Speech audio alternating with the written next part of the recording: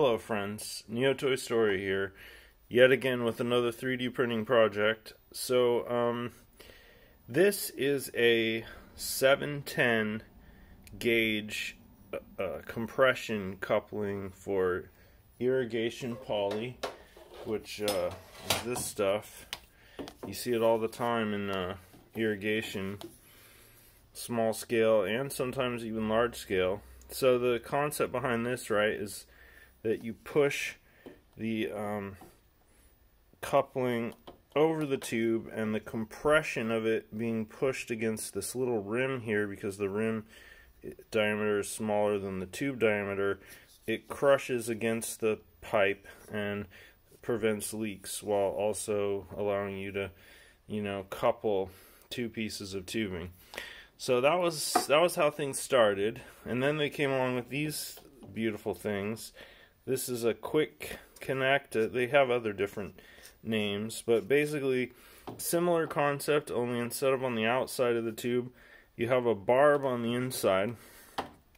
You squeeze that over, and then you go like this, tighten that up, and it creates external compression against the internal barb, smashing the irrigation tube in the middle. Now the beauty of this is that if you ever want to, change your irrigation setup, or something happens and you gotta change things around, you just unscrew this and you pop this out. Usually this goes way farther in, by the way. And then you're good to go. With these things, however, forget about it. Once you put it on there, it's almost not worth trying to get it off, because it just sticks and you gotta really strain your muscles to get it off, and yeah, it's a real pain. So I use these irrigation quick connects a lot because I just think they're so much better. The only problem is they're kind of expensive, 88 cents if you buy them in bulk. You can get better discounts than that, actually, if you buy like hundreds.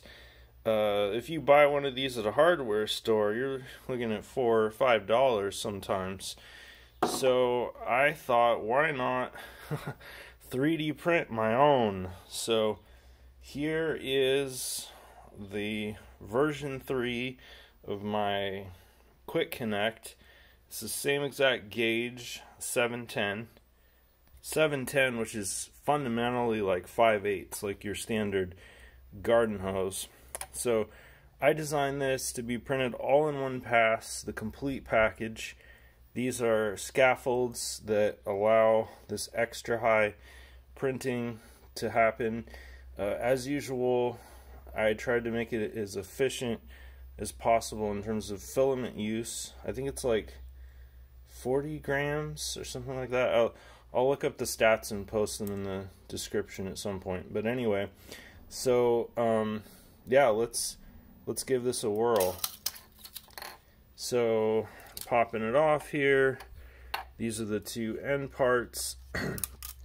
There's some of the stabilization. Now these you can actually just snap off for starters. And then once you've snapped them off, if you're really finicky, you can, as I am, then you can just take an X-Acto knife and trim off these little burrs. This is really similar to like injection molding, where there's molding artifacts. This is kind of a 3D printed version. If you're doing hundreds of these, this would probably be pretty tedious, but for just one or two, like printing them on demand, I think it's not really that big of a deal. So yeah, see, that was pretty quick, right? Okay, so there's a right way and a wrong way to screw these on. Look at that smooth operation. I made the threads a little bit looser, so there's a little bit of give, but they're never going to actually like come off of there, so you're going to get a nice compression seal with that. And if you look on the inside, this is kind of cool. This is something that you'll never see in injection molding. The width of this cylinder here is 1.2 millimeters, and the profile, the internal profile, perfectly matches the internal or external profile. So you're basically using the absolute minimal amount of materials. Alright, so now I'm going to actually try this out in the field and see how well it works, hoping for a watertight seal. Alright, so here's one of my irrigation lines that already has a quick connect on there, but the conventional injection mold variety. See how easy those are to remove? Infinitely superior to compression couplings. Alright, so here's the moment of truth.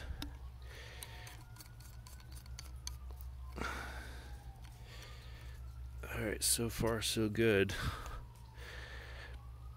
And after I replace this one, I'm just gonna leave it here for a few weeks just to see, you know, whether or not it's gonna endure. Okay, so now I'm gonna go switch the water on. We're gonna see if it works. Alright, water is switched on. There's water flowing through there right now. Interesting.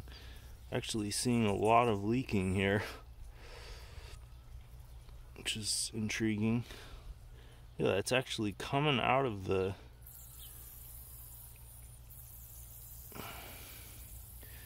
pores. Alright, so far this is basically a failure, I would say.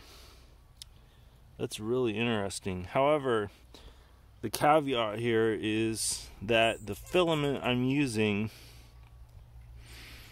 that I used for this print, is this really trash filament that basically the layers don't bond really well.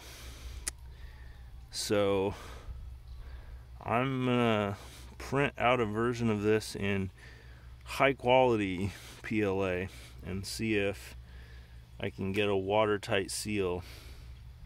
That's really interesting that it's coming out of where the supports were. That kind of fascinates me. Yeah, but not a catastrophic failure. It's not like it exploded and water sprayed everywhere. Basically just kind of a soft fail. The compression aspect working just fine. What I really have here is a material failure.